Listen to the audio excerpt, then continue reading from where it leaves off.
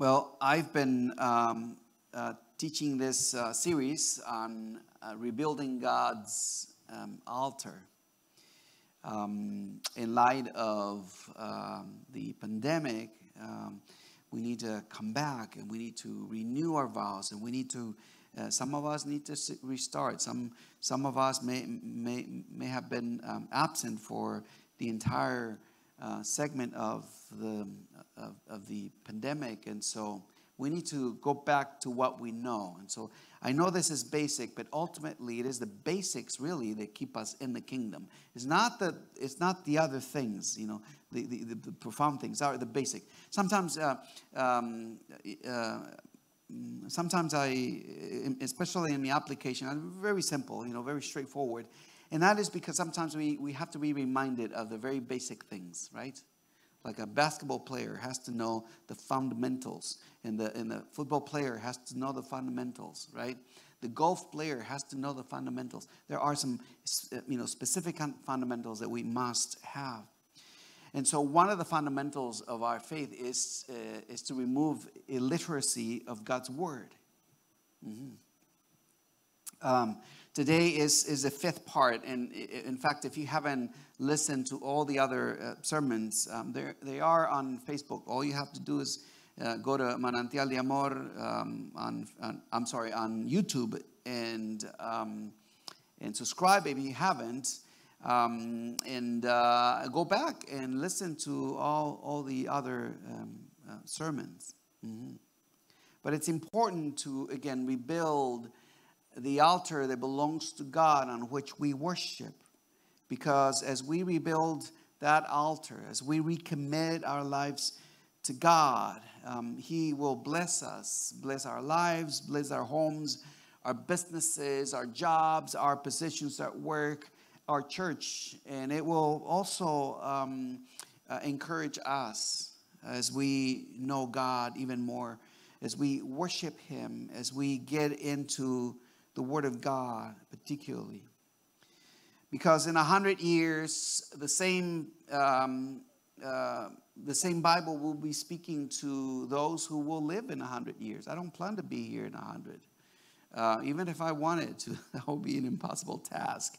So I know that this word of God will have the same efficacy as it does with us today. And so we started with the basics, again, going back to the sacrifice that both Cain and Abel offered to God. That's where we kind of get a clue as to what God likes, right? What God wants. And then we studied Exodus 12 about the Paschal lamb, or the Lamb of God, as they sort of, it was sort of a prototype of what came later in Christ.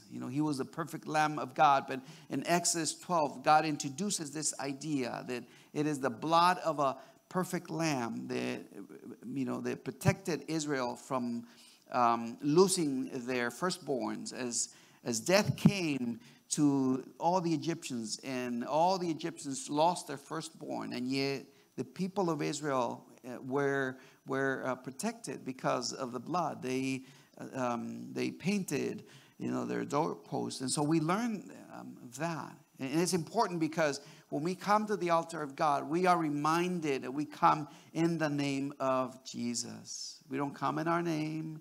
We don't come in the name of our denomination or the name of our church. Those are irrelevant in the presence of God. Father, I come in the name of Wellspring Church. He'll say, what? Right? And so, no, we come in the name of His Son, Jesus. He gets God's attention, right? Because He is the perfect Lamb of God, and it is through Him that we come to Him. And then we move to the importance of God's Word. Last time I introduced this topic of the illiteracy of the Word of God. And today I want to focus more on three basic applications as to how we tackle the Word of God, how we study it, how we learn it, how we grasp it.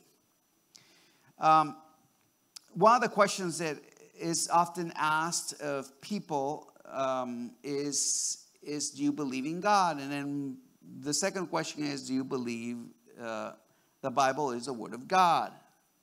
And then there's a third question. I think that this is where a lot of people trip. Do you believe that the Word of God or the Bible is the literal Word of God? And even evangelicals trip on that.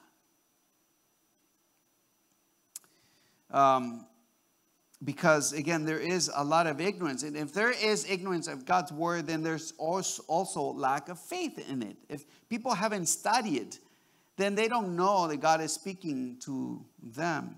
And so we have to deal with the illiteracy of the Word of God, first and foremost, right?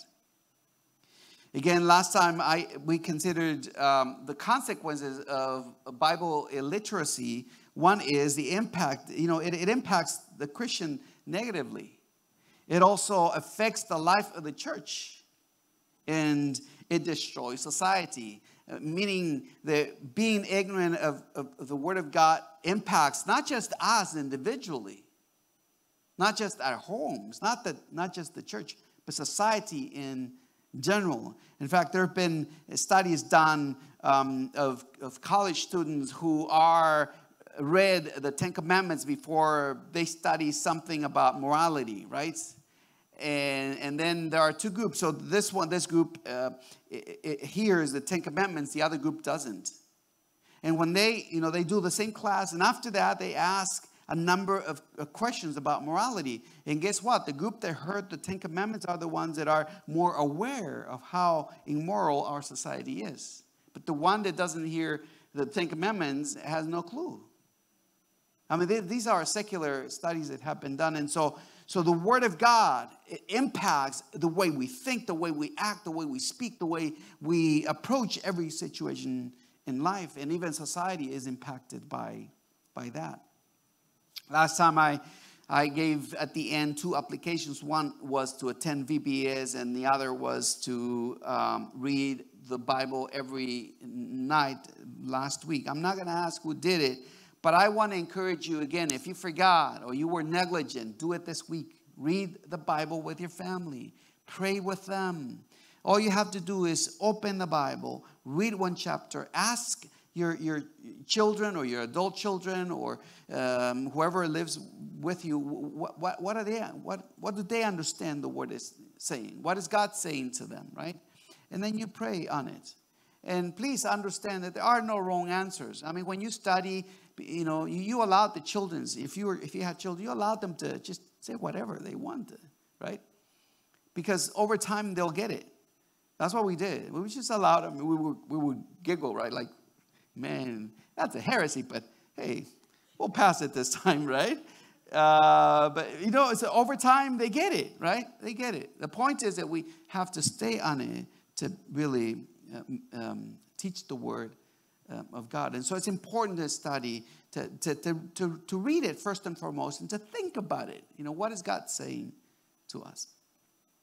All right, so let's tackle then three ways how to remove illiteracy of the Word of God. The first one is that we need to study the Bible with others. Kind of like what Telios does, right?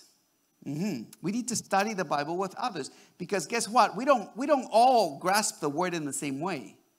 There is a difference between me doing a sermon and then discussing it with others. Somehow, when I discuss it with others, it's like I have 10 sermons in just a conversation. Why? Because in the group there is this anointing and God's presence to speak in us, to us, and through us. Only those faithful Christians who acknowledge the mutual edification intentionally study the Word of God with others. Look at Hebrews 3:12, please. Turn with me.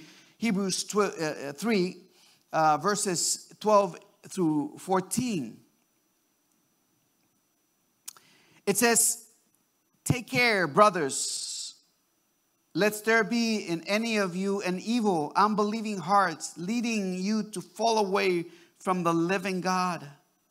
But exhort one another every day, as long as it is called today, that none of you may be hardened by the deceitfulness of sin.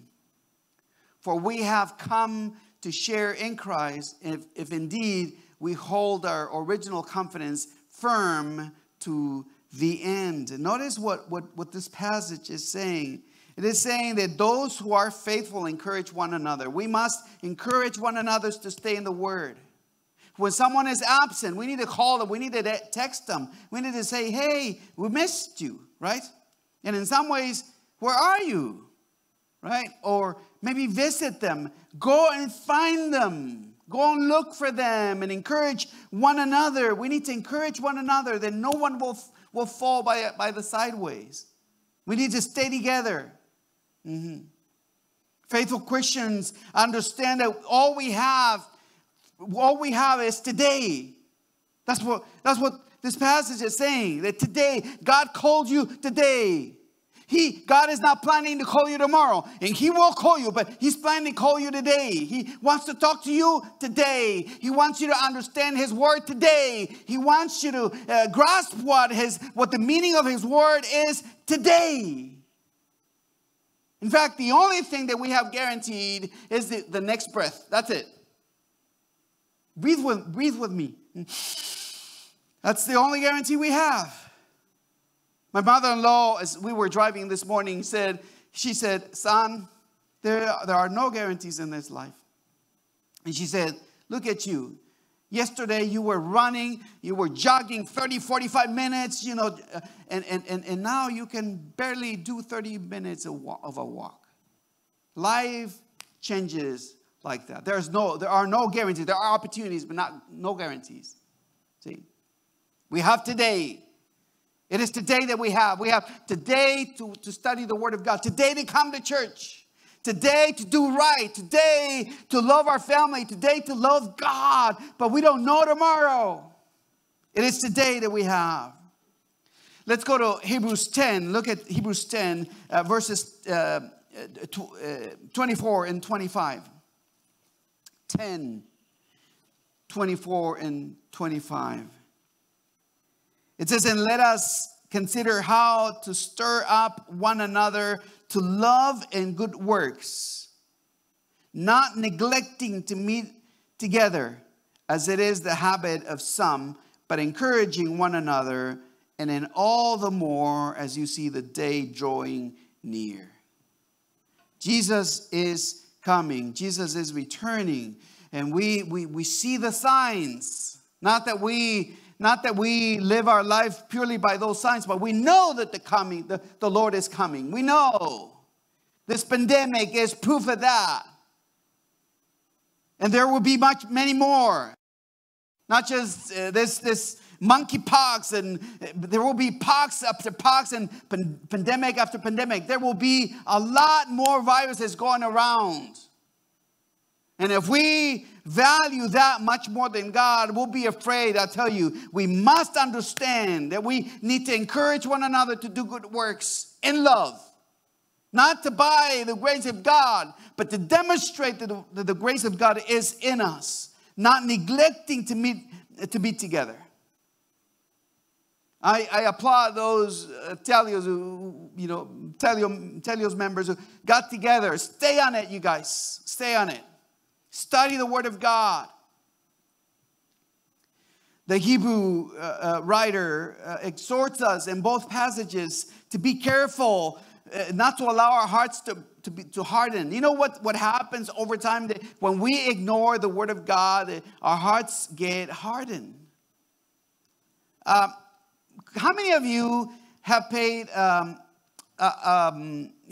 gym membership? Anyone has paid a gym membership? We have 2, 3, 4, quite a few, many more here in the English service. I'm glad the Latino brothers on the other side are like, 1 or 2, but here, quite a few of you. You guys who have had a membership understand that, in January, we all are excited, right? And we're going huffing and buffing. In January, February, February, we're only doing one hand. And March, we're only just, barely doing. April, we're absent. May is Mother's Day. June is Father's Day. July is vacation month. And August, who cares? Right? That's the pattern, right?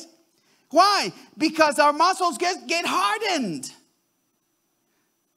If you want to stay in shape, you got to stay in shape. If you want to look good, you got to go back to that gym, hit that gym time and time again. And the same thing happens to your faith. The same thing happens to your word. If you want to be rooted in God, you have to stay on it every single day. Because Jesus already paid for your membership. Don't waste it. Don't get your heart become hardened. See, we have to get in the word of God. The word of God always softens the heart. Have you noticed that when we read the word of God, we're much more obedient, we're more productive, we're better at our work. The car stays cleaner and we don't kick the dog as much when we read the word of God. Something happens to us when we read the word of God. It's like life gets a little more exciting, more bearable, more tolerable. See? He says to be careful not to allow our hearts to get hardened. And then he says, consider how to encourage one another. Consider. In other words, we not only need to be in good shape, we also need to tell, hey man, come to the gym with me, right? Let's study the word of God. Come to Telios, come to church. We need to encourage other people. See? If we preserve our life as our priority, instead of studying the word of God with others, like this pandemic has shown, then these passages are for you. Sadly, the pandemic, I think, manifested our fears, our worst fears. You know? The pandemic, I think, manifested who cares more about the physical body than the spiritual life. The pandemic, I think, manifested how afraid we are that a virus can kill the body, but we're not afraid of the one who can sell the soul, who can send the soul to hell. We must be much more concerned with God. We must be afraid or concerned, moved by God. You know, we need to tremble in His presence. Not come lightly to God. God is not your buddy. He ain't your friend either. I mean, He's your friend in terms of how you relate to Him, but He's not going to, hey, He doesn't high five you. I mean, He's God. When we come to Him, we come with reverence. See? And I think oftentimes we are afraid, of other things, and we don't fear God as much. One of the reasons I stay, every service I attend, whether it is here or somewhere else, I stay to the end. I really stay to the end.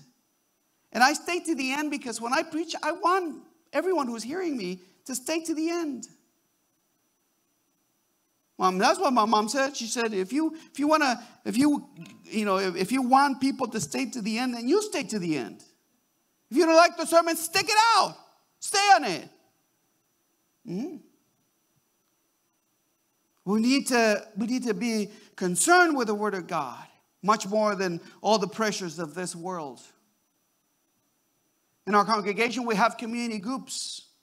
Every week, every week, community groups get together, both Spanish and English, and I'm glad that we're promoting more English-speaking groups. We need to get together, come together. Like I said before, you will never be a fanatic enough. You will never. Forget it. You will never be a freak of a Jesus lover. Forget it. No, you just love Him as much as you can. We can never have enough of Jesus. We can never have enough of the Word. That's the only Word. This is the only Word that you can eat tons and tons and you never get fat. You know? It strengthens your muscles. It encourages you. It helps you stay on cue in life. And so we need to take care of our souls by coming together with other people. We must study the Word of God with others. See? And if that's not enough, we have Toomey here on location, and we have also Harvest Bible University. I mean, we are spoiled, you guys. Our church is spoiled. We have two great institutions right here in walking distance. And not only that, but we have an array of places or of things that we can do to study the Word of God. We are spoiled in that sense, you guys. You got to give credit to Pastor Robina, who had that thinking of how to equip the church, right? We have foundations to introduce us both to our identity in Christ, our responsibility as local members of the congregation, be able to identify our gifts, and also be able to share our faith. I mean, those things are studied here. They're not in depth, but they're fundamental enough that every new believer can go and take those classes and kind of get his feet wet, right? So not only do we need to study the Word of God with others, but listen, if you are a parent, you need to teach the Word of God to your children. There was a mother who read the Bible every night to her children. And so, early in the year, she studies Genesis and goes through the entire Bible all the way to Revelation by Christmas and New Year's. And so this year she kind of went a little more in depth about the story of Adam, how God created Adam and Eve and so forth. And so one evening she comes to little Johnny, and little Johnny is kind of bending a little bit, and Mom asks, "Hey Johnny, what's going on?" And he says, "Oh Mom, I have this pain right here on my ribs." He said, "Oh, what do you think the Lord is doing with that?" And she was trying to relate it back to the Word of God. And he says, "Well, I think that tomorrow when I wake up, I'm going to have a wife." Right? His little mind was thinking already how to connect the Word of God. Okay, that's heresy, but that's all right. That's all right. See? But we need to teach the Word of God to our kids. I remember when our kids were born, the first Bible was like these pictures, right? Remember going through all, the stories of the Bible with the pictures. We would kind of not read them, just come up and and they would be fascinated by the pictures. We had full attention from them every single time. We would sit with them. Charisma, even Joey, as he was a baby, we read. We kind of give him these stories, right? And over time, they got when they started attending kindergarten and first grade, second grade, then we promoted them to a Bible that was very simple to read. And we would read it with them. At first, we read it with them. We just kind of coaching them on that because they couldn't read it by themselves. And then they became teenagers, and we got a version for teenagers. And now they're adults. Now they have an ESV. See? And one of the things that we do every single day, whether it is Monday, Saturday, or Sunday, whether we've been so busy on vacation, whether we've been busy doing stuff, at the end of our day, there's a question that no one escapes from. Did you read the Bible today? That's the question. Did you read the Bible? And then what did you understand the Bible is saying? That's the second question. And then the hard one is, how does that apply? That's the hard one, right? How does that, how do you integrate Bible knowledge into your life? But we have to be thinking like that, see, with our children. God has given us parents that enormous responsibility and privilege to form these young lives.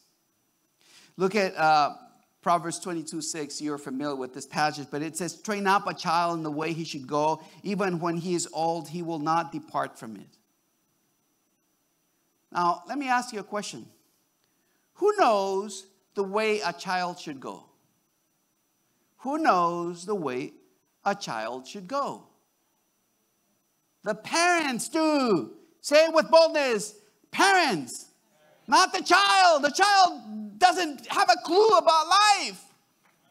The child is just a little, he came already a sinner.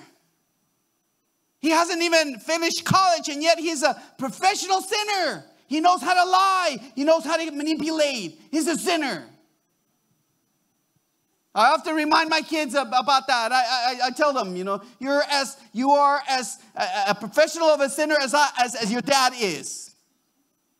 We already came with credentials from the womb. No one teaches us how to lie. No one teaches us how to manipulate. And a child from the very beginning knows how to lie and how to manipulate. Just put them together to play and give him his favorite toy. You will see quickly how a fight is started like that. See? The child doesn't know, but the parents know the way a child should go. There's this philosophy that the child determines his life and his future. Well, today, as they say in school, the child determines his sexuality. Who knows about his sexuality? In that case, the child knows already. But the parents have to remind that child. Right? God made you a boy. Now, in school, you're going to hear that you have to decide, but don't worry about it. They're dumb, but you're smart. Dumb people that think that they're smart, but they're just a bunch of idiots. But you are smart, my son. You're a boy. Don't get me into that conversation. That's very important to say it. And to reiterate that again and again. The parents know the way of the child, not the child. And you have to be bold from the get-go to know where the child. And I'm not saying that you will decide what career. That will come in time. At 3 years old, you're not going to choose his wife. Wait until he gets 30. Okay, nowadays it's 30. Just wait. Give him 30 more years. Right? But the parents are the ones who know the way a child should go. And look, this passage says that it explains the results. Listen, the result of the parents. The second part says, even when he is old, he will not depart from it. Now, this could be a promise, or it could be simply the product of the work of the parents. I believe that in this case, for application purposes, it is the byproduct of whatever you do with your child. The child knows what mom and dad is saying. He'll go back again and again. He'll give weight to mom and dad over whatever he hears out of school or from his friends or on media. He'll always go back to what mom and dad say. He'll believe more mom and dad. But we must, again, be bold and leading our children with the word of God. It is our privilege, you guys. I have already 2 adult kids still living at home, by the way. They stay at home either because we pay their rent or because they love us. I think it's both. Hopefully. We'll see. Right? But we have this opportunity. And notice that the responsibility doesn't end when they become teenagers and they finish high school. They keep hearing the same thing from mom and dad. Now, we don't treat them as children, right? We treat them as adults, but we remind them the same thing. We keep telling them the same thing. Remember what the Lord says. Okay? Why do we say that? Because mom and dad cannot be there. I don't know what they do when they go to school. They tell me what they do. I don't know. I only see the final grades. That's how I know they attended. But as far as I'm concerned, they might as well just go to Vegas the entire weekend. And I don't know. I have to trust them. Like, yeah, Dad, I'm here typing away. No, they're in, I don't know. I trust them. I have to trust them, right? But listen. What I know is that I'm not there. But God is there. God is there to see you. God is there to watch you. God is there to see if you are obeying your mom and dad and obeying the word of God. God is there. And if I give them this word, if I give them the word of God, I know that they will have to cope with that. They're going to have to deal with that. Not mom and dad. One day, I'm not going to be daddy and mommy. Well, we're not going to be daddy and mommy. We're not going to be there every single time they get a high fever. We won't any longer. They'll have to figure it out themselves. Right? But what's important is that they will have the word of God in their hearts. Now listen, we also need the right attitude, right? To teach our children. We don't just, we shouldn't come to them assuming that we know everything. I mean, I'm a professional preacher. I mean, if by all determination, I'm a professional preacher. Yeah, I get that. I went to school to do this, right? But the fact is that I don't know everything. And I shouldn't act as if I know the mind of God. What I know, and I should teach my children, is the Bible. That's all I know. And you know what? That suffices. But we have to have the right attitude. Look at what Ephesians 6:4 says. Fathers, and by fathers, I think we mean mom and dad, right? Do not provoke your children to anger, but bring them up in the discipline and instruction of the Lord. Now, look at what the Bible is saying. You can actually provoke someone to anger. And I can explain that to you. For those of you who have been married for a while, you know that when your spouse is mad, man, you don't want to solve the problem at that point. You're going to make it worse. And if you by now haven't learned that lesson, man,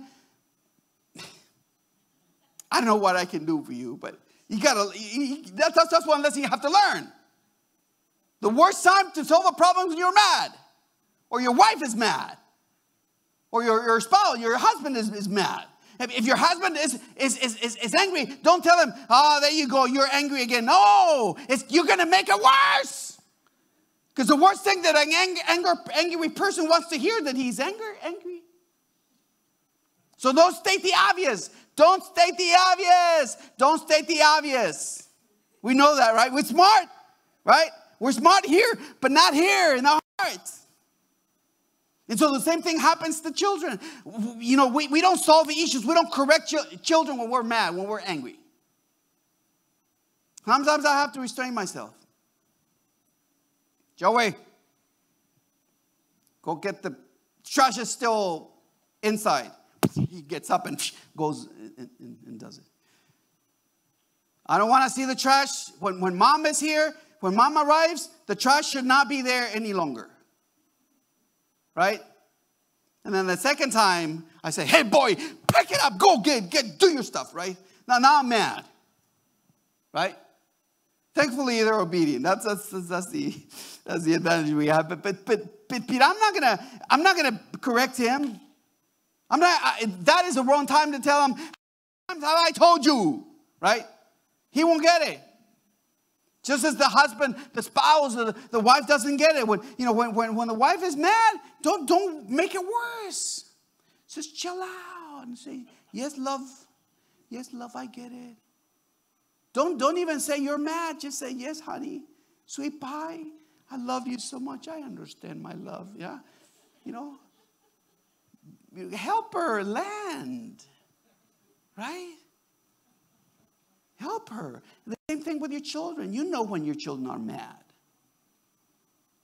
When they're mad, do you think they're going to listen to you? Seriously?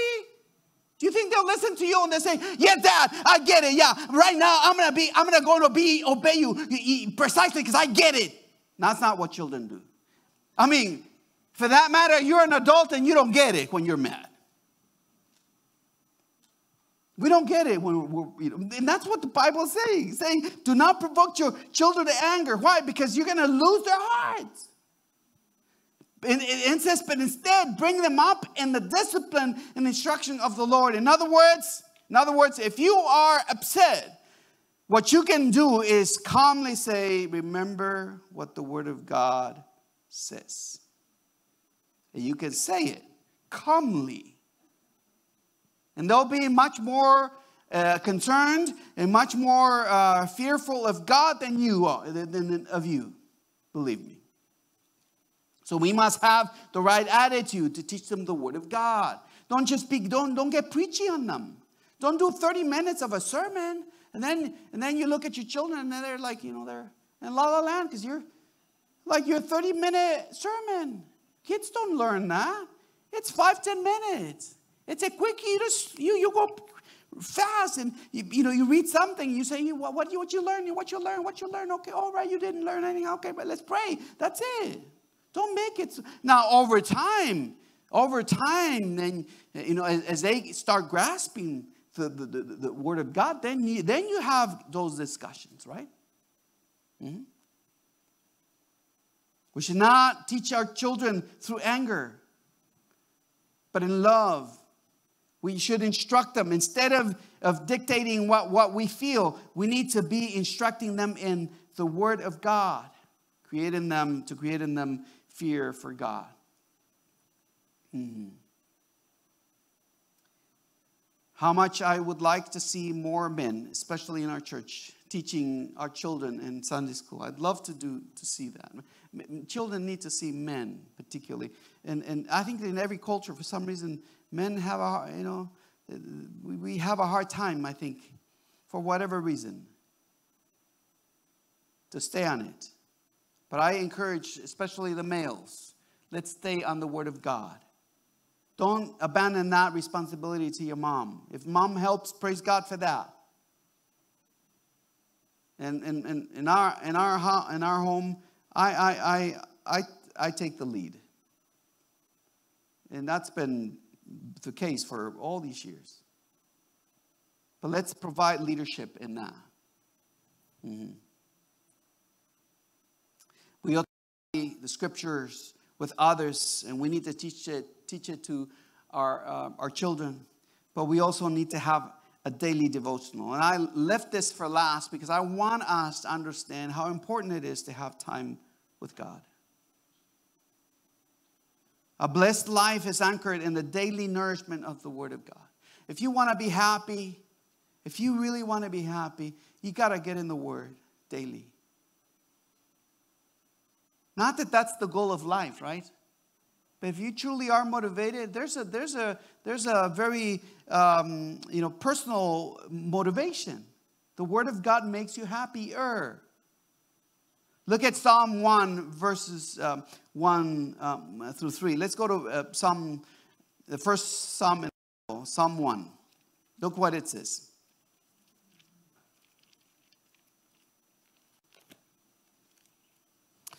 Psalm 1, verse 1 says, blessed is the man, and by man meaning the person. Blessed is the man who walks not in the counsel of the wicked, nor stands in the way of sinners, nor sits in the seat of scoffers. Let's pause there. The word blessed is in the Hebrew is esher. For the Hebrew mind, listen, for the Hebrew mind, to be happy is to be correct, to be upright. For the Hebrew mind, that's what it means. If you want to be happy, you have to walk uprightly. That's what for the Hebrew mind. And that's why it says here that blessed is the man who walks not in the counsel of the wicked. See? Esher. For that reason, in fact, to the word righteous. Now, blessed is Esher. Now, righteous is Eshar. Just one vowel. It separates the two, but the two are related. See, if you read the original Hebrew, you will find that righteous is the word Eshar. See? So a righteous person is a happy person. And a happy person is a righteous person. See? In other words, whoever wants to be happy must be righteous. If you want to be happy, be righteous. The problem today is that sometimes we don't feel righteous because we're not doing things righteously. We're behaving like the world. And so no wonder people, Christians sometimes go through ups and downs in their faith or walk away because they're not walking in righteousness. They're not seeking righteousness. And by righteousness, I'm not saying that you don't stumble. By righteousness, I mean that you seek the word and you seek God and you stay on it and stick it out and wait for God to help you overcome those things that you cannot overcome in your own strength. See? If we want happiness as a result, we have to be righteous. And to be righteous, you must not take the advice of the wicked or be close friends with sinners. Or sit down to talk about your problem with the scoffers. That's what it's saying. That instead of going to those people, you need to come. I think that we can assume that the opposite is true. That if you come and stay around a wise person, you'll become wiser. And that's one thing that this generation doesn't teach. Wisdom. Wisdom is the ability to consider the outcome of a decision. That's one way of looking at wisdom. Is when you are making a decision, you're already thinking, this is what's going to happen if I decide this. That's wisdom. But this generation doesn't want to talk about wisdom because they're not thinking about the outcome. They're just thinking about me, myself, and I, my rights, my privileges, right? And that is found in verse 2. Verse 2 says, his delight is in the law of the Lord, and on the law he meditates day and night. Notice the contrast. The righteous do not seek advice from the wicked. By daylight, in daylight, but they seek the word of God instead of going out after the righteous after he comes back, or he or she come back after days. They don't go and do bar hopping or go and have 2 tequilas to take the edge off. No, they go and study the word of God. See?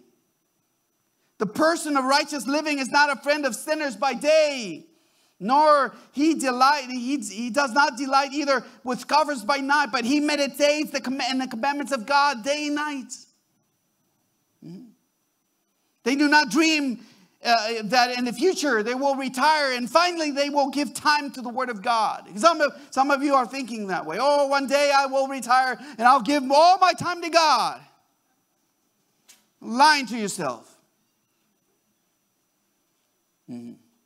How do we then practice righteousness? Well, we obey the Lord. And we study his word, and through his word we discover his plans and purposes. We're not concerned. Listen, the upright is not concerned about his future, because we know that the future is in the hands of God, not in our hand. In fact, you can make the best decisions. You can marry the perfect person. You can attend the perfect church. But there's no guarantee that everything will be perfect for you. Some of my buddies have married good people and ended up in divorce. Some parents are good parents, and yet they have bad children. And I want to say too that some bad parents have good children. But, so the future is not in our hands. Rather, the future is not a product of dreaming. One day I'm going to give time to the word of God. One day I will attend church. One day I will accept Jesus. One day I will be faithful to my wife. One day. No. Listen, the future is not the product of a dream. The future is the consequence of meditating in the word of God day and night. See, when you meditate in the word of God takes care of your future. God is already working. If you are aligning yourself to him, he'll take care of you, okay? He will take care of you. I don't know how that happens, but he will. If you want to take things into your own hands, that's fine, but it won't go well with you. Look at verse 3. He is like a tree planted by streams of water. Talk about drought, right, in California. He's planted like a tree by the streams of water that yields its fruit in its season. And its leaves his leaf does not wither. In all that he does, he prospers. This believer it's like planted next to a stream of water, not to a raging river, but streams of water. You know, he nourishes his life with the word of God, the good water.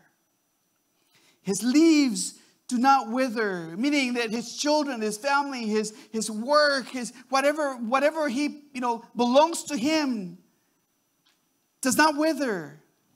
See? In all he does, he prospers. In other words, this person is not looking to have success. Success is a byproduct of meditating in the Word of God. It's a result of, not the. If you pursue success, it's not going to go well with you, I tell you. As the end result of success is quite the opposite. You can end up being very rich after 3 divorces and children scattered all over, right? But when you meditate in the Word of God, that belongs to you, that God has placed under your care, does not wither. It stays there. Righteous parents are loved by their children. Kids want to be with their parents. They want to have dinners with them. They want to go to dad and say, Dad, can you give me this counsel? Or can you advise me on this? And daughters seek the mom's advice when there's righteousness in the home, but quite the opposite when there is not. Kids don't visit anymore. They even forget about your birthday, for that matter. Do you want to rebuild the altar of God in your heart? Then you must incorporate meditating daily on the Word of God. Stay on it. Stay on it. One thing I love to do is, in our home, we have this little deck out in the back, and we have some chairs and a hammock, but I sit on the chair and open the Word of God and read it. And read it a little more. And read it. And read it. And I laugh with God, and I'm sure that He laughs at my jokes as well when I'm praying. And the greatest things that God has talked to me and told me to do have happened during those times when I open the Word. And He's more directive. See? I love those times, seriously. And when I was a teenager, I remember my mom forced me to read the Bible, and I didn't like it. But over time, it got better, right? If you keep salting things, eventually, you're going to love everything salty. And that's what happens over time. The Word grows in you. See? It's not, you start thinking the way you think about the world and the way you speak to people and the way you address others. The Word flows naturally. And as you are addressing someone, even an atheist or agnostic or a coworker, someone who is broken, someone who is in pain, you're able to talk to them in a way that is uplifting and encouraging and transforming because the Word is in you. Your blessedness flows out of you into the heart of your hearers. Mm-hmm. A blessed life is anchored in the systematic practice of the Bible and of the systematic reading as well. A daily devotional that incorporates Bible reading brings you closer to God every single time. Daily Bible reading gradually increases your understanding of God's Word. Now listen, this in some ways Some things about this book are easy to get, and some things are hard. Some things are difficult. I mean, it's taken me years. It's taken a degree in theology to grasp some of it. Man, it's taken long. And the fact that I understood it intellectually didn't mean that I understood what God meant. It's taken time. So gradually, as you read more, you grasp understanding. You start understanding the heart of God. Reading the scriptures produces peace, strength, and hope. It all starts with the fundamentals. If you want to study it, you have to read it. Are you willing to do your part in getting rid of Bible illiteracy in your life? Then consider having that devotional every single day.